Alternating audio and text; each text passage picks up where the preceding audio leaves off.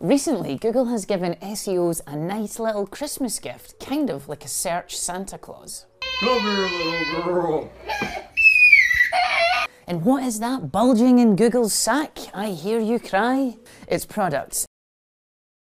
In particular, new product-based reporting inside Google Search Console. With more and more rich results polluting, or should I say, making the SERPs better for users, product-rich results are becoming more prevalent, but we are unable to report on them properly until now. So you can now go into the performance report inside of Search Console and see the product results broken out from the main results. So why is this important? Well, it's more data.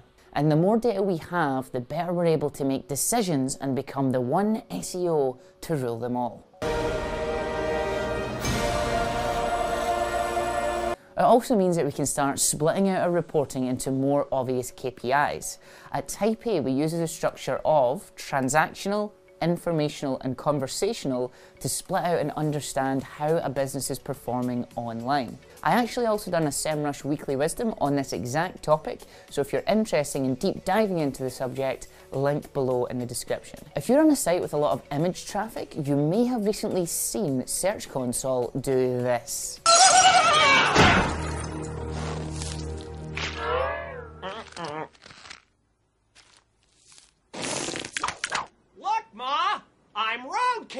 But don't worry, it's not your fault. It was a bug inside of Search Console that meant that between November 14th and 19th, image, click and CTR data was lost. A Google spokesman officially said, some image click data was dropped. As a result, you might see a dip in both click rate and CTR during this period. The issue has been fixed. The issue has only affected Search Console reporting, but not your performance on Google search. And then essentially the SEO community went, is it safe? Yes, it's safe. It's very safe. It's so safe you wouldn't believe it. Is it safe? A lot of SEOs have been reporting that their impressions are starting to increase, but their clicks are not increasing at the same rate. And they've kind of been like, the fuck is this? Well, the answer is rich answers and image carousels are showing up more and more in the mobile SERPs. A study by Perfison has said that rich answers in mobile SERPs have more than doubled and image carousels have went up 151% year on year. So what does this mean for mobile SEO? We're doomed! Doomed! No, only kidding. It means that your strategy is going to really need to change and you should be seriously looking at the intent behind the keywords as well as the composition of the SERPs themselves. So most of you will be rank tracking keywords in their search volumes, but do you know what percentage of the SERPs have rich results?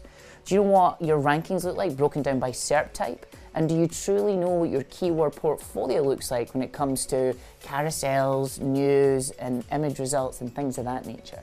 No. Well, maybe it's time to update your reporting and keyword strategy so we can start targeting things that are going to get clicks instead of just get brand visibility. And oh, by the way, if you work with an SEO consultant that says it's great because we're getting brand visibility, I suggest you do this to them. Silence!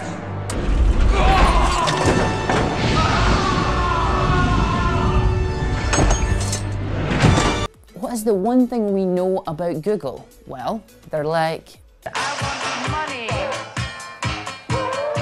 That's what I want. That's right, they are doing their usual place of market dominance and using their monopoly to decimate another industry and become the middleman to make sure they take a cut of everything. They're kind of like a bit of a digital mafia in a way, being like, Now what you gonna do?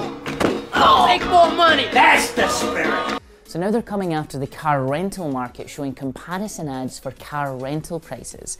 This means the organic SERP is going lower and lower, way below the fold. So when questioned, someone at Google said, we're always testing new ways to improve our experience for our advertisers and users, but don't have anything specific to announce right now. Users, I'm sorry, I think you misspelled shareholders. It's not 100% rolled out and they've not officially announced they're going to start. However, the trend with Google Ads is definitely skewed towards finding more inventory for them to make more money over time, something that seems that it's not going to go away. So what should you do if you're in the car rental space? Well, it looks like the traffic to your business is about to become commoditized. So all you can really do is go back to basics and focus on the core things. Build a stronger brand and a better value proposition. For the old school veterans out there, you will remember Google Plus as Google's failed attempt to get in on the social networking game, with it sadly being put in the Google product graveyard last year. Kind of like dust in the wind. We are as dust in the wind.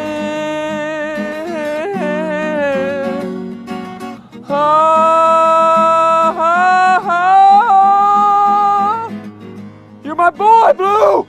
Well, with a new feature, you can follow local guides on people's GMB profiles. And this means that you can get local recommendations from local people that have experienced the places firsthand. It's kind of bringing the old school world of the upper class socialite to digital, with local guides now being the tastemakers and the unpaid critics of a particular area. I just hope no one gets ideas above their station and starts going all Gordon Ramsay on things. Dress me a fucking salad! So as a business, how can you take advantage of this feature to drive more traffic to your store or restaurant? Well, you need to make sure that you have a good GMB strategy for your business. That means following up on email and social to get reviews, maybe encourage people to take photographs, or even what we would do is reach out to these new people that you can follow who've got high numbers of followers and ask them to come review your store or restaurant. It'll massively increase your visibility and it will create a really great brand association between you, your Google My Business profile, and your new customers coming in. That's everything for this week's Canonical Chronicle. We hope you've enjoyed it. Please leave a comment down below and let me know how these algorithm updates have affected you this week. And of course, please subscribe to our email newsletter where you'll get the free swipe file of everything that's happened in Google this week. But until next time, we will see you later.